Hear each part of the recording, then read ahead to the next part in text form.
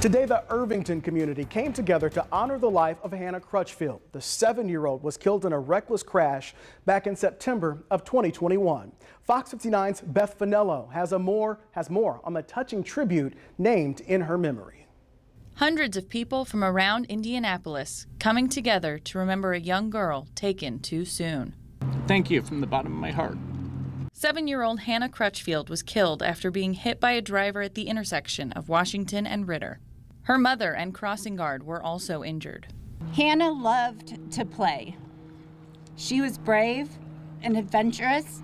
Not long after, an idea was hatched to create a memorial for Hannah by updating the playgrounds that she loved.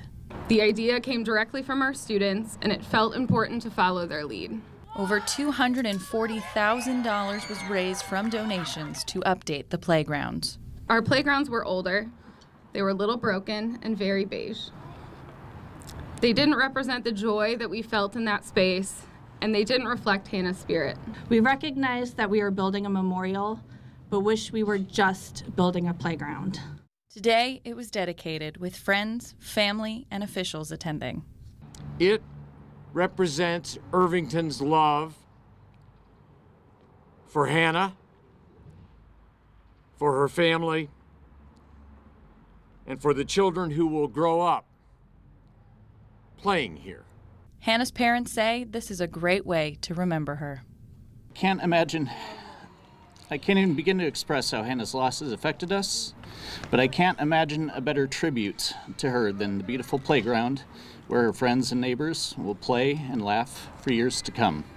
In Irvington, Beth Finello, Fox 59 News. Beth, thank you for that. Meantime, 2 people have been charged in the crash that killed Hannah. Terrell King has been charged with reckless homicide and criminal recklessness. A female who was 17 at the time of the crash has now also been charged. King's trial is scheduled for March.